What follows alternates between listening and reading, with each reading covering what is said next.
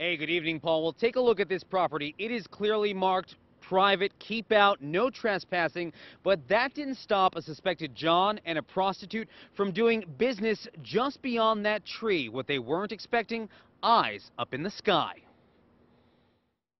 That not only do you have to be looking over your shoulder to see if the crazy guy with the video camera's back there, but now you got to be looking up in the sky. The video vigilante strikes again, this time by air, using a drone to hover over discarded tires on the southwest side. You had to go in fast because they're not going to be there very long, and then you have to stay out of eyesight, so I literally was straight over the vehicle, came straight down. What Brian Bates caught on camera with his drone, two people huddled up in this truck doing what police say was illegal. And at some point the female, I think, probably heard the rotors. You see her kind of looking around, then she makes eye contact with the drone. That woman identified by police as Amanda Zollicoffer.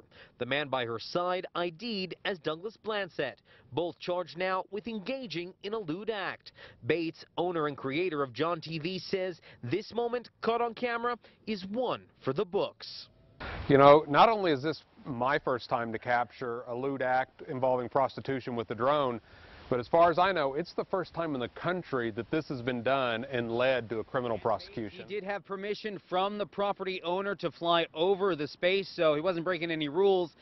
As for that video, OKCPD and the DA's office using it to prosecute. We're live on the southwest side. Dave Detling, KOCO 5 News.